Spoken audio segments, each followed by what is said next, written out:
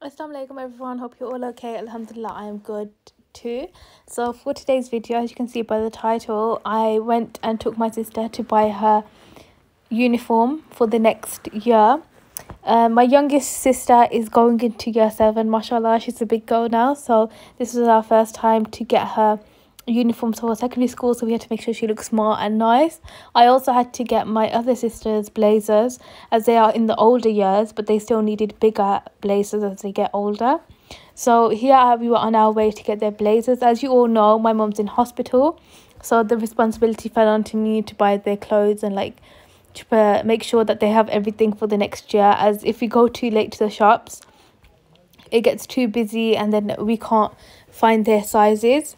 So as you can see here, I went to go get my sister's clothes. She needed blazers and went to quite a few stores because we couldn't find their sizes already. So we had to get 2 different blazers. My little sister went to a different school to my other sisters. My 2 sisters go to grammar school and the other one is joining a different school. So we had to go to different places for them. We couldn't find it all in one space. So here we were climbing the stairs. We were trying to find the uniform for them, as my sister needed the PE clothes too. So with PE, so like physical education, she also needed different clothes for that subject. As you can see here, there was a range of different clothes, but unfortunately they didn't have my sister's blazer. My sister needs that blazer so that she can wear it inside of school, so people know what school she is from and that she looks smart. So as you can see, we were driving to different stores apart from her blazers, we also had to get her shirt, new trousers and new shoes. Oh, and also her school bag and other things like pencil cases, pens and pencils.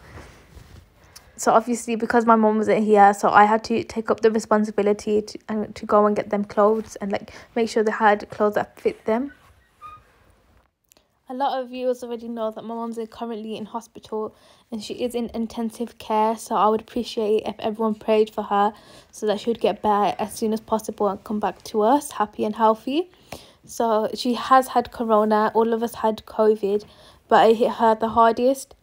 So she is in hospital because of COVID, and she has other health issues too, which made it harder for her to beat COVID. Here we went to Asda. As you can see, they had normal clothes and they also had a range of school clothes that we could buy. There was a range of ages from even younger, from nursery to secondary schools, because obviously after secondary school you don't need to wear a uniform to college or university. So as you can see here, they had different socks and trousers and shirts in different colours for the schools, as they ask for different colours if they want different colours. But my sister had to find a white one, which was quite easy to find.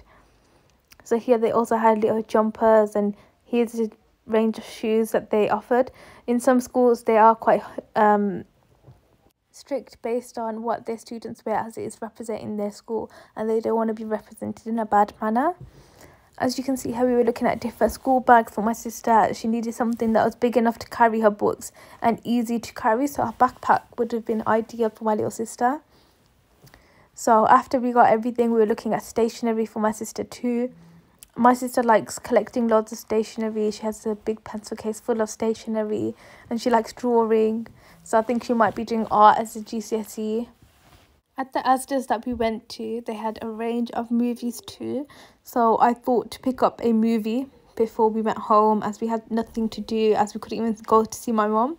Here I made my sister put her clothes on to see if it fit, and they did. And that's the end of the video. Thank you for watching. Make sure to like, comment and subscribe if you haven't already. Allah Hafiz.